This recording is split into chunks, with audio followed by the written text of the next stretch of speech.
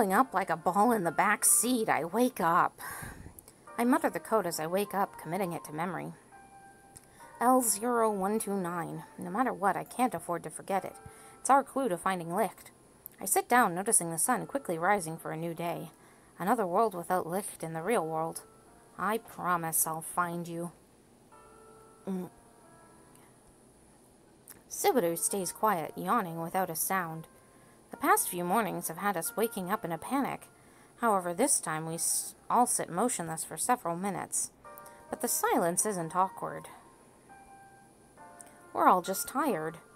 The rays of sun come shining through the windows, bathing us in warm light. I need a stretch. He opens the door and steps out.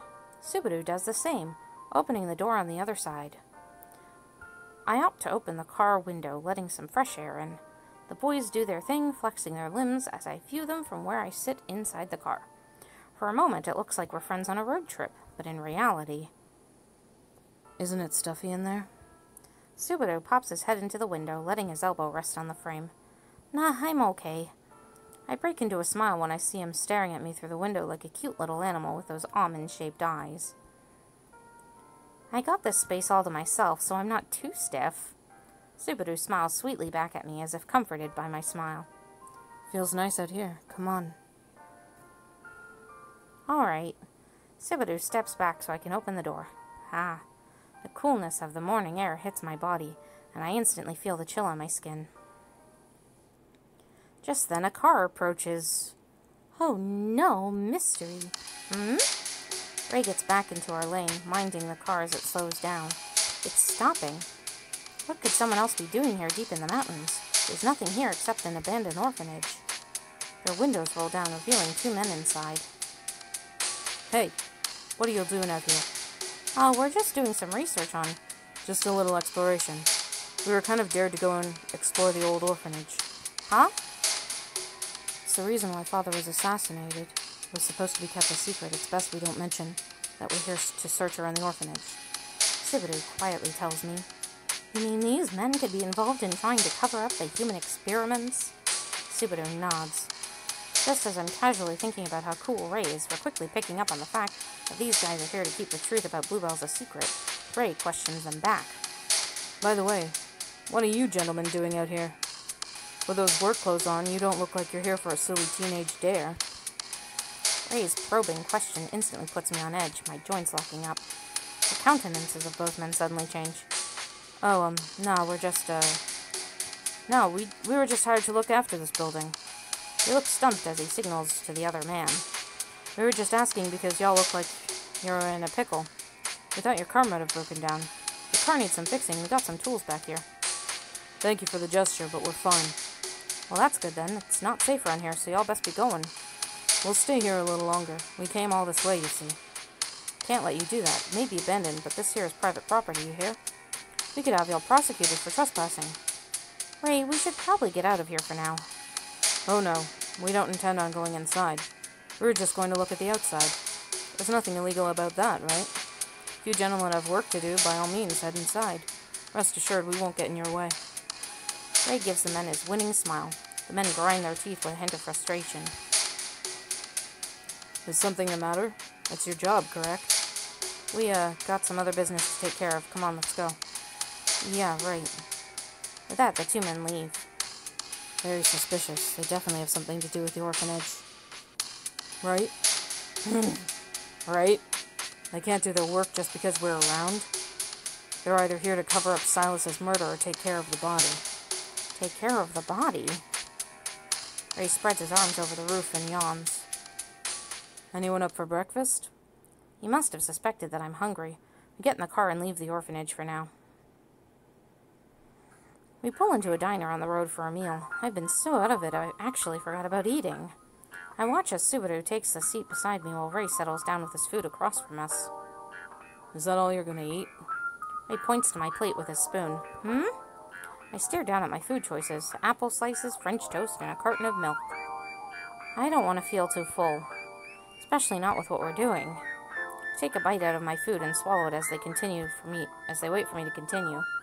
I just don't feel like eating a lot these days. With everything that's happening, I feel like my stomach's been turned inside out. Stress. I nod, looking at Ray as he sips on his orange juice. I'm relieved you seem better than you were yesterday, Ray. He nods a bit hesitantly. I guess I just put my foot in my mouth, huh? Maybe I shouldn't have said that. Ray devours his first pancake, looking at Subaru with a confused expression. Look at the amount of sugar you're dumping in that. What? Keep at it and you're gonna get diabetes. What, are you worried about me? Ray swallows his food and then points a spoon at Subaru across the table. Coffee and sugar are good in healthy amounts. But honestly, if you want energy and a stronger immune system, you better drink your vitamin C. He swipes his glass and drinks his fruit juice. Ugh, he exclaims with a sharp breath, his throat vibrating. Like this. Vibrating? Like swallowing? Caffeine keeps you alert, but it doesn't help your body repair itself. Wait, are you even listening to me? I watch Subaru down half of his coffee in just one gulp. Whoa. Then he sets the cup down, licking his lips. You were saying? Ray shakes his head. Ah, these two. I feel like somehow they've gotten closer. I bite into my French toast, letting the flavor settle on my tongue. Despite my appetite, the flavor is richer because we're eating together. We go back to where it all began. I stand before the stairs leading to the basement. I peer into the pitch-black abyss. The eerie, screeching howl of the wind gives me the creeps. Subaru takes out a flashlight. The steps are covered in dust and moss, but the staircase still seems intact. I'll go first. No, let me. Subaru looks surprised for a moment, but immediately forces out a smile and hands Ray the flashlight. You don't need to worry about me. I'm perfectly fine. I'm not worried. Shut up and get moving. He is concerned about us. You should stay between us and Risa. You should stay between us, Risa. Gotcha. The middle is the safest place to be. Alright, I can do this. I encouraged myself as we slowly descend down the stairs. Feeling tense, we carefully make our way down the steps. Some steps have water pooling in them, making them slippery. The stains on the walls are also creeping me out. I try my best to avoid touching them. Each of the stains are starting to look like the blood stains we found last time. The air is thick with familiar scent of blood. Resisting the urge to puke, I swallowed hard and trudged forward. In an effort to take my mind off my putrid surroundings, I try thinking about the past. We were forbidden to wander too far, and there are parts of the building that we weren't supposed to be in. Ray got scolded several times for trying to sneak into the basement. I wonder if he remembers that. And finally, one day, Father invited us to the basement, the place we were most curious about. It was scary. Despite my curiosity, I remember how terrified I was. But at least the lift was there. Yes, he held my hand all the way down. It's okay. Don't be scared. I'll protect you. I'm gonna rescue you from the darkness. And that eventually became the day we lost our memories. When I think about it now, the darkness he was talking about wasn't the dark basement. It was my dark past. Lift is okay, right? I'm sure I'll be able to see him again. I clench my fists as if to try and push back my worries. Lift. I've been thinking. Subaru says out of the blue, pushing my daydream away from my mind. The monster should have showed up last night. But it didn't. Yeah, I've been wondering about that too. He's been trapped in his own head for 13 years. And with what Silas Ackerman said about him, he had a lot of happy memories. Does that mean Lift doesn't have any traumatic memories? No bad memories means no monster coming after you, it seems. Our awful memories were erased, but Lift's was wiped out entirely. Wait a second. Why haven't I ever really thought about how the monster looks and behaves until now? Did you guys notice the monster? We've all had demons inside us, but they didn't come in any specific forms. What do you mean? I mean, think about it. Maybe I've watched too many TV shows, but a lot of times fears take shape into something distinct. But because we're not afraid of the same things, the monster should be different for each of us. But the nightmare chasing us is one and the same. Yes, it's that big blob with too many limbs and multiple faces. Then maybe it's a combination of all our trauma lumped together. I nod firmly. The places from the nightmare are all woven from our past. It makes sense that the monster would be the same way. That's true. Could be an amalgamation of all the things we fear. And maybe it's so heavy with burden that it's shaped irregularly. If so, then that would explain why it gets weaker every time we deal with our memories. The monster gets smaller and smaller when a part of that is, the trauma of the test subjects is restored back to their memories. If we can face our trauma and overcome it, the monster will go away. We went through a lot as kids. Putting that together can be hell for anyone. But we reached the door to where Lift was kept in the nightmare. As long as we carry that weight together, we can find a way to make it through. We arrive in front of the same room where we first found Lift in a nightmare world. Yesterday, the door was locked and we couldn't get it open, but now... I slowly close my eyes. Just before I reopen them, I recall what Lift told me. Even if we're in separate worlds, we'll always be connected. I'll find you, Lift. I exhale, slowly open my eyes, and approach the door. The code is... L0129. I cautiously enter the code. The sound of the buttons echoes through the gloomy hallway. Please work. We wait a moment. The door clicks open. We smile at one another, breathing a sigh of relief. Good job, Risa. Ray gives me a firm pat on the head. Alright, let's go in. Let's put an end to this and get free from this nightmare world. Let's do it. We nod at each other and step into the room. The records room is cold. Subaru flicks the switch on and the fluorescent sputters for a moment before casting a dim light. That's better. What? Who said that? A vast space of paperwork welcomes us. How are we ever going to read through all of this? Let's split up. Start with the oldest ones. Roger that. I make my way along the bookcases. The hardbound books are arranged by year, so at least it's easy to know where to start. I guess I'll start looking at records from 13 years before the orphanage closed down. Oh. My eyes look up to the top shelf where the earliest records are. They're pretty high up. I can't reach them.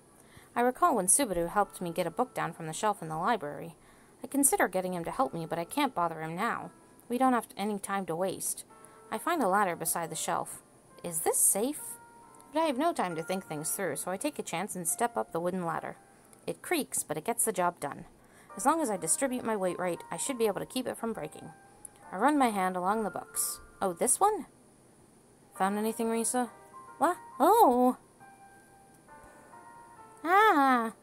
I feel the pull of gravity plunging me down. I'm falling. Whoa, hey.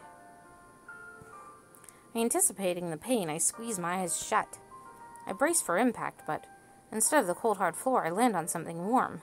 I slowly open my eyes. Warm? What in the world? I find myself on top of Ray. I lift my upper body and see Ray's handsome face. He caught me. You okay? Yeah. Not knowing how to move away from him, I stay put, eyes darting nervously. How to move away from him? Just roll over or get up. But then Ray just laughs, his hand reaching toward the small of my back. I've kissed you boys already. You've gotten awfully bold, haven't you? What are you talking about? You just caught me from falling. It's not like I did this on purpose. I try to get up, but Ray holds me firmly in place. What are you doing? Let me go. What? You aren't even gonna thank me? Thank you. And? And what? Well, I specifically went out of my way to save you. How about a thank you kiss? That's not appropriate. Huh? What are you talking about? Don't tease me like that. Sorry. Ray gives me a brief, mischievous smile before his expression turns serious. But honestly, I really do want to kiss you right now. There's a lump in my chest. Ray looks up at me, eyes dreamy. This angle is making me see things differently. I feel myself getting redder the more he stares at me. Risa. His steady gaze, the way he calls my name. It's like everything about him right now is telling me how he feels about me. What do I do? I've kissed 2 boys already. Fuck. Can't do this again. My heart and mind are overwhelmed. I don't know why, but I instinctively shake myself loose from his grip. I hurry to get up, but my feet tangle around each other, making me land on my butt. Ow. Jeez, this is why I can't leave you alone. He grumbles, taking my hand to help me stand. You're such a klutz. What would you do without me? I'm not. Cuts me off, poking me in the forehead. Ray chuckles, leaving me alone. I go through several books, starting from the lower shelf this time. I can't risk falling again. I hope there's something here, but after a while I leave the area without finding anything useful. Ugh, even if we narrowed it down, there's still so much left. I wonder how Subaru and Ray are doing. I walk over to the boxes stacked along the way, looking for my friends. Subaru? Ray? But neither of them answer. I decide where to go next, but the flap of a box distracts me. I draw closer, wanting to know what's inside. What's this? A notebook. I turn it around to look at the front. My heart skips a beat. On the front cover it says Licht's diary. Licht. My hand shakes, hesitant to open the journal. It's bad manners to read someone's diary. No matter how badly I want to read it, I don't want to invade a young boy's privacy. I turn the journal in my hands as I try to decide what to do, but something slips out between the pages. Oh no. I pick it up. It's a letter. To Risa. It's addressed to me? The image of Licht as a little boy smiling at me comes to mind. This letter is what Licht has been wanting to tell me. Could this be what he wanted to say before the experiment changed everything? I bite my lip. It's okay to read this, right? It's for me, after all. Read the letter. Exhaling gently, I carefully open the envelope. I look at the sloppy handwriting on the tattered old paper. You certainly can't call it neat by any standard. I feel like I'm holding on to proof of Licht's existence. By the time you read this, I don't know if I'll be there with you. Ah. It sounds like something a person would write before they die. It's painful to imagine what state of mind Licht was in when he wrote this as a kid. It's been a few months since we first met. I read the letter, and with each sentence, I feel like I can hear Licht's voice. You've always had a sad look in your eyes, and I've always wondered what I can do to make you smile. You're so much more beautiful when you smile, Risa, and I always want to see you happy. I feel an ache in my chest as I read the messy words. Oh, I feel an ache in my chest as I read the messy words a young boy wrote for me. That's why, when Father said he found a way to make you feel better, I didn't hesitate to follow him. Ah, he's talking about the experiment. Father said this will be his first time doing this, and I'm a little scared, but I still want to see it through. Because even though we play a lot, even though we laugh a lot, there are still times when your eyes feel like they won't sparkle anymore, and it hurts me. Oh, Licht. It hurts because I like you a lot, and I feel like I can't do anything for you, but I promise, I'll help take all your fears away. I'll do what I can to make your happiness a reality. I said at the beginning of this letter that I don't know if I'll be there with you, but the experiment will definitely succeed, and I will wake up. So please. The words "wait for me" are crossed out. It's replaced with "don't forget about me, enjoy your life." This was Licht's final message before the experiment. My tears fall from my eyes, dropping onto the paper like rain. I'm speechless. I feel my lungs being squeezed. My mouth opens, gasping for air. It hurts. Licht. He knew what the risks were, but he still continued with the experiment. He did it for me. My hands go limp, the letter falling to the ground. I need to find him, before it's too late. Time passes as we go through each file we find. There's still so many. I'm not sure how much we've covered, but it seems never-ending. Risa, come here for a sec. Subaru pops up from the other side, waving his hand. Look at these files. He takes out a folder filled with paperwork. We scan through it together. This one's a check. That's the governor's seal. This amount is insane, and they used it to fund Silas Ackerman's experiment? We flip another page and find even more specifics. Bluebell's Orphanage, founded by Silas Ackerman. He really is father. Look at this. This is a picture of all of us. The caption says subjects. Classified, Bluebell's Orphans. to undergo trauma cleansing and new research. The purpose of the experiment was to erase the traumatic memories from young children and implant positive ones to help them live better lives. This will allow them to create a better world. Subaru and I look at each other. This is all the info we've been looking for, Risa. Wait, there's more. Trauma cleansing fails Silas Ackerman in hot water. The subjects of the experiment lost their traumatic memories, but the experiment failed to create positive ones. Licht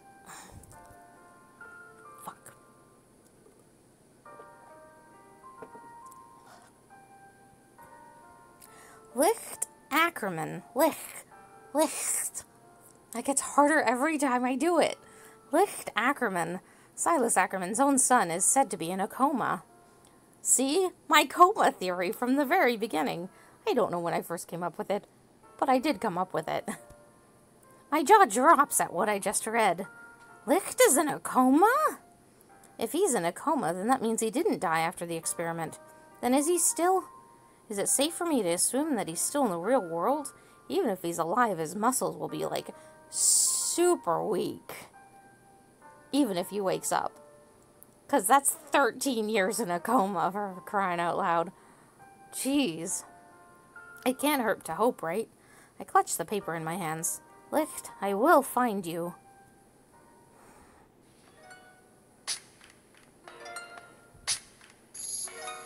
Ba-ba-da-ba. Oh my goodness. I only have 3 boys left. Oh jeez. And 2 of them have kissed me. Fuck. Oh. Until next time.